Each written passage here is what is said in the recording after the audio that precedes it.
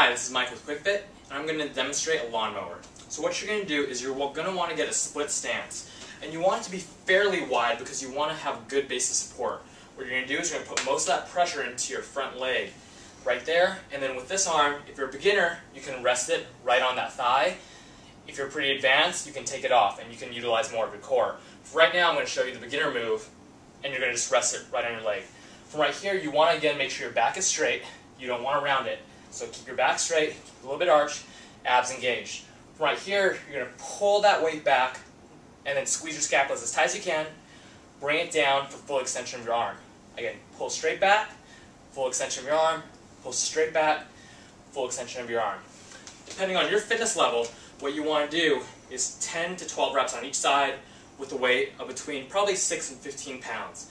Again, this is Mike with the Lawnmower.